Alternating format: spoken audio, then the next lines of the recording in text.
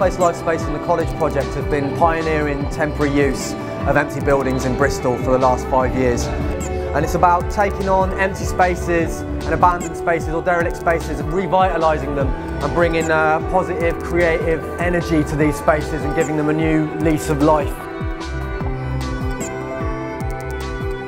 In these times of recession and cuts, it's important to find innovative new ways to build sustainable communities at a local level, and we think this is a really integral part of that, is taking on spaces that are disused, filling them with creative and community activity and allowing people to build their businesses, pursue their passions, pursue their dreams, and together we can make a better world if we use a bit of elbow grease and we keep talking with each other.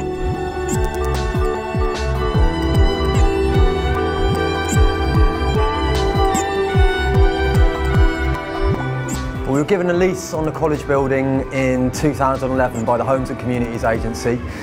We moved into this big empty site. It's a 6-acre site. The college had moved on to another part of Bristol, and in between this building moving on and becoming a housing development, we took on the space and filled it with creative and artistic activity with an emphasis on community and educational activity, and as well as providing studio and creative space for business people, for artists, for community groups. We've had a skate park here that's generated over 950 members over the 2 years, and we've also had an after-school club a couple of evenings a week supporting local youth from the estates around this site. Lots of makers, fabricators, carpenters, builders. We've got social enterprise. We've set up a cafe, a boutique. We've done all kinds of things here. We've had thousands of people through the site over the last 2 years.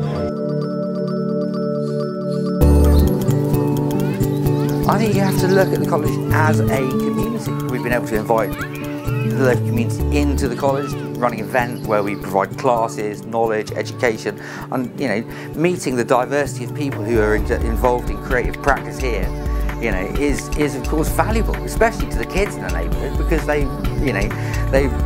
we bring something new here. And the after school clubs for the kids in an area where there's not that much to do, all that sort of stuff will help the community, and it's nice and different and colourful. It's always been our intention for the space to support the creative community, to support small businesses and social enterprises, to be able to build up from an affordable start. My name is Tim Chow. I have been creating a glow show in this space. We've choreographed some moves to music. We've then written programs for the costumes to light up our body and react with the music. I've been selling the show a lot to corporate audiences, but some councils. You're not paying an enormous amount of money for a place to go and work and explore your own ideas, which gives you a freedom that maybe other people don't. And I think that freedom is immensely valuable. I wouldn't be able to afford this sort of size of studio without with it being more expensive. We're pioneering ways of giving people who wouldn't necessarily be able to afford it access to space and the ability to grow their businesses or their projects from the ground up in a safe and secure way. I think the Artspace, Lifespace model for taking empty properties that are awaiting development and turning them into temporary kind of spaces for cultural production is absolutely inspired, and which facilitates kind of that people being able to do things that they wouldn't be ordinarily be able to do. It's just it's the way forward.